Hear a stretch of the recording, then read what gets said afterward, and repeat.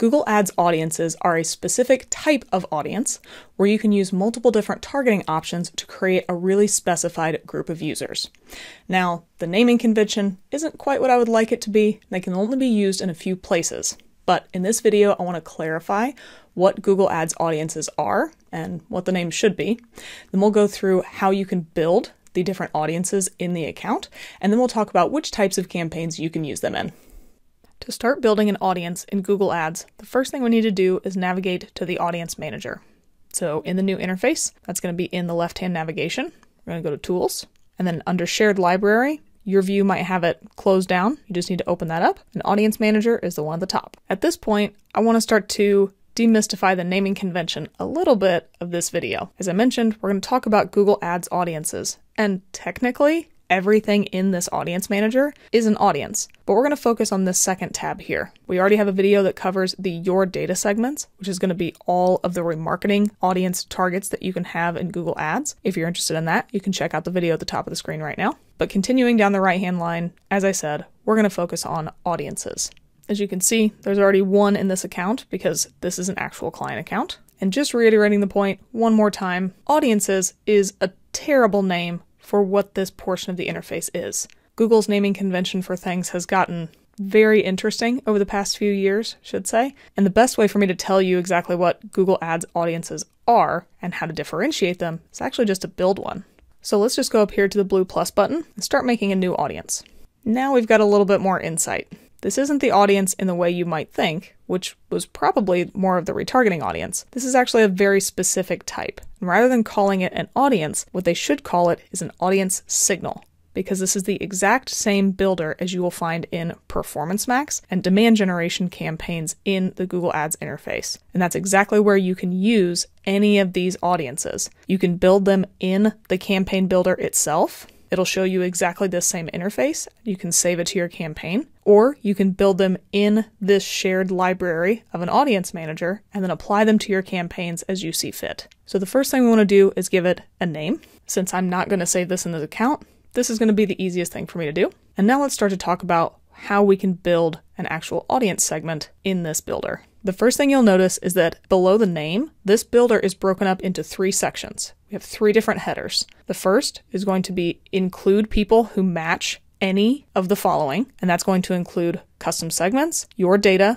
and interests and detailed demographics. And because they have the bolded language of match any, that means that this entire section between all 3 of these options is going to be an or statement. Somebody can be in one of your custom segments, or your remarketing list, or the interests and detailed demographics. The next section is going to be exclude people who match any of the following. So again, this will be an or statement within this exclusion. And then down at the bottom, we have narrow audience of people who only match the following. So this is going to be an augmentation of this or statement up here. Let's start to go through each of these and just give a little bit more detail about how you can start to combine these. So first is a custom segment. These are based on people's search activity, downloaded apps, or visited websites. If we click in here, you can see that there are already 2 that have been used in this account. But if we wanted to go to Browse, there are a number of them that are eligible for this account. That's simply because the ones that showed up at the beginning were ones that have recently been used. And if you have a custom segment you know you want to use, all you have to do is check the box, and then it's added to this audience signal. But from here, you can create a new segment just by clicking this link over here. And now we have an entire new builder where we can give our segment a name. We can include people based on their interests and behaviors, whether they simply have these interests or purchase intentions, or we can do it based on any of the search terms that they've used on Google. You can also expand the list by targeting people who browse certain types of websites. You get to add in the specific URL, or people who used certain types of apps, where you can actually search all of the apps that are available on the Google Ads platform. Now that's the extent to which I'm going to cover custom segments, because Joe's already put together a video that'll walk you through all of the rest of the details, much better than I have already, and you can check out that video at the top of the screen right now. For now, I'm just going to X out of this and go back to the normal builder. So we already have one custom segment in place. Next, let's say we want to add in some remarketing lists, people who've already interacted with your business. We can simply check into this box. You can use the search function that's here, or you can browse and come up with any of the different remarketing audiences based on the custom combinations that you've built, whether they were the website visitor, a YouTube user, or a customer list. I already referred to the other video that we recently released around the Your Data segments earlier. Refer back to that if you want a little bit more detail of the types of audiences you can put here. For now, I'll go ahead and add in just one or two, just because. Now that we've added in that audience, we're telling Google in this audience signal, we want anybody who has been a part of that custom segment or anybody in that all visitors list from Google Ads. The next section is going to be the interests and detailed demographics. So again, if we open this up, you can see in-market segments, life events, and more. So by checking in here, this should look pretty familiar. We've used one recently. Let's go ahead and go to Browse. We can see the in-market audiences. So this is going to be the same list that you get to see everywhere else in the Google Ads interface. Life events, which include business creation, college graduation, job change, purchase a home, all that type of stuff. Detailed demographics, which is going to be your parental status, marital status, education, homeowner status, or employment. So lots of different detailed demographics there. And I believe many of these are limited only to the United States. Apologies to anybody abroad that wants to use these that can't, but I do think some of them are going to be limited to the US. And the last is going to be the affinity audiences. And just like the in-market audiences, these are going to be the same that you would see in any of the other campaign builders throughout the Google Ads interface. So let's go ahead and just add technology just because. And you'll notice there that the number on the side over here changed to be over 10 billion weekly impressions because I added in a new segment. If I were to remove it and go back to where we were, that brings the number of available weekly impressions down to only 1 to 5 billion. Poor us. But that just illustrates how the relationship between these top three boxes is an or statement, because each time I add something to this group, it's going to extend the reach that I have amongst the users on the Google network. But the box below is going to have the opposite effect. It's going to narrow things down a little bit. So if I come down to exclusions, open this up, you can see here we can exclude remarketing lists. So this will be things from the Your Data segment in the Audience Manager. And I'm not going to open this up just because it's going to cause us to have to blur a bunch of things out. But just like this option up here, we're going to be able to use the custom combination, website visitors, YouTube users, and customer lists to narrow down some of the users from that top section. Maybe we want to target everybody in those lists, but we also want to exclude anybody who is already a customer. They've already requested a demo. Maybe the campaign we're going to use this audience signal for is going to promote an ebook. So we'd want to exclude anybody who has already engaged with that ebook. Any of those types of audiences could make sense here. But the biggest thing to know about this audience signal that you're building is where it's going to end up. It's going to end up in demand generation and performance max. And depending on what your settings are, you may not be able to target exactly this audience signal. You might be basically using it as a nice suggestion for who Google should target. I'm looking at you, Performance Max. So just keep that in mind that even though you exclude certain people, doesn't mean they're going to for sure not see your ad.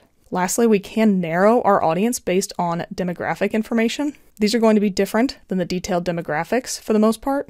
We have gender, age, and if we come down to additional, we have parental status and household income. Pretty sure household income is only in the United States. But if you want to make sure you're targeting only a certain subset of people in your campaigns, you can definitely use these demographics to narrow down. Just be sure that you're doing this correctly. If you want to target only men of the age of 50 and over, you would uncheck female. Your age would be, I guess, 55 and over is all you can do. And that would mean you're only including these users in the targeting. This demographics box down below, even though it's below the exclusion section, still operates as a target builder, not users to exclude.